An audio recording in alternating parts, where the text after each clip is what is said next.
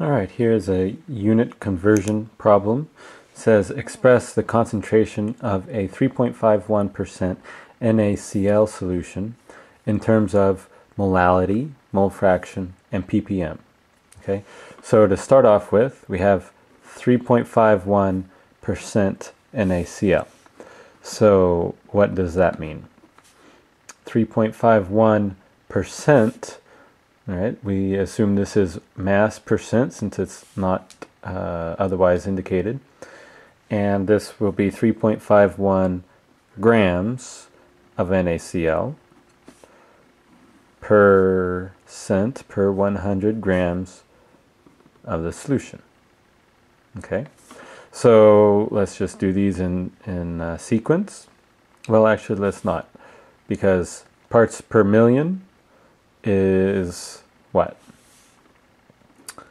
Parts per million is grams of the solute over grams of the solution times 10 to the 6th.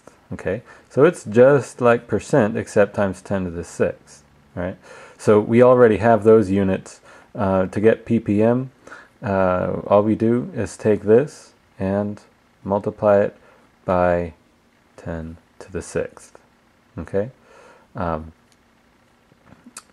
since this is divided by 100, that makes this times 10 to the 4, and so it'll be 35,100 ppm.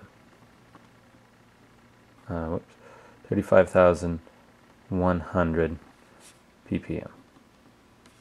Okay, so converting between percent and parts per million is really quite straightforward. Okay, so let's take this now and convert that to molality. Okay, so molality is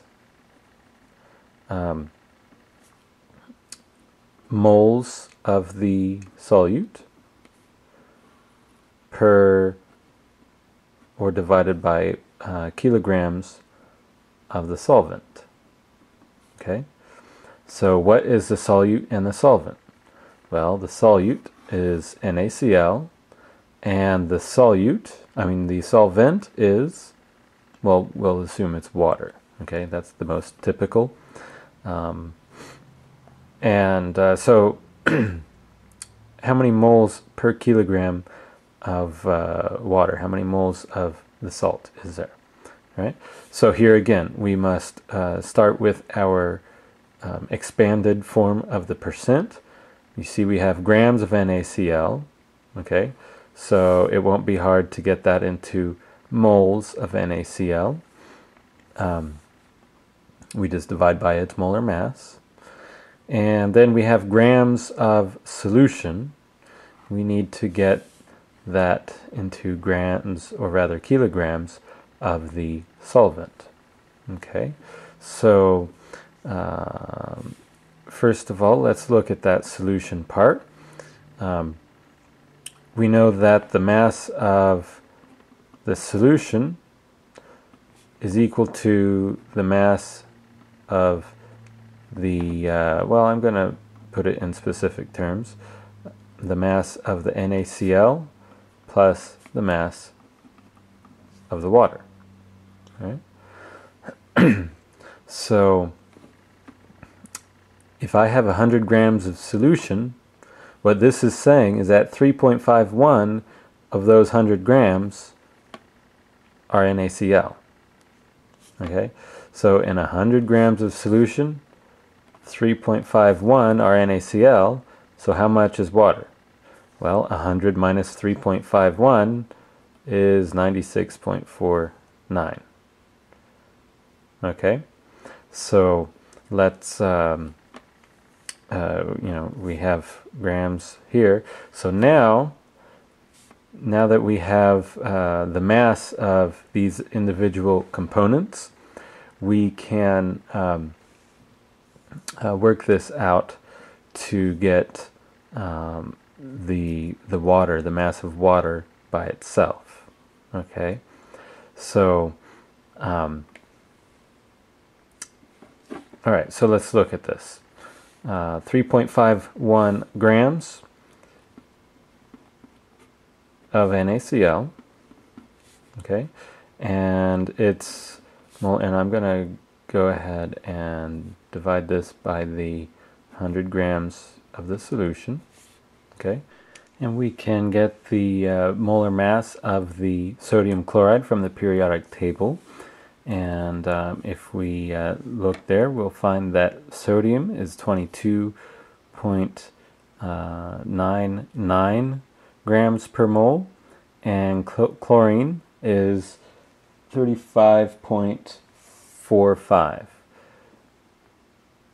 Okay, so we add those together, and it looks like we have about 58.44. Okay, so that's grams per mole. So 58.44 on the bottom, so that our grams of NaCl will cancel. Grams per mole.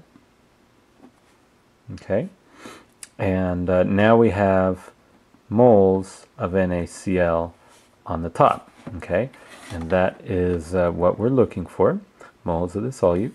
So now we need kilograms of the solvent. Okay, we have grams of the solution. Well, that's where we go to here and we say, all right, well, I know that for 100 grams of solution, 96.49 grams are water. Okay, so I can put that here as I'm going to have 100 grams of solution. Okay, running out of space here.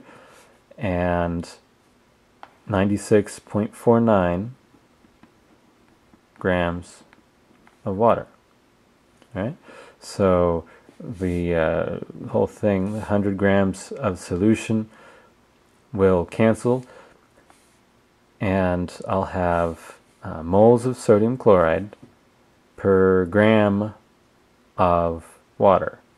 So I just need to convert that to kilograms. We do that by dividing 1 gram to 1,000. I'm sorry, I'm not thinking right here. 1 kilogram to 1,000 grams. Okay. So we'll just divide by 1,000, and that will convert our grams of water to, of course I did this backwards way, didn't I? Because it's on the bottom, so I need to flip this around, and I'll be multiplying by 1,000 instead of dividing. All right, so let's go ahead and put this in the calculator, and what we come up with, 3.51 divided by 58.44 divided by 96.49, and then times 1,000, and we end up with 0.622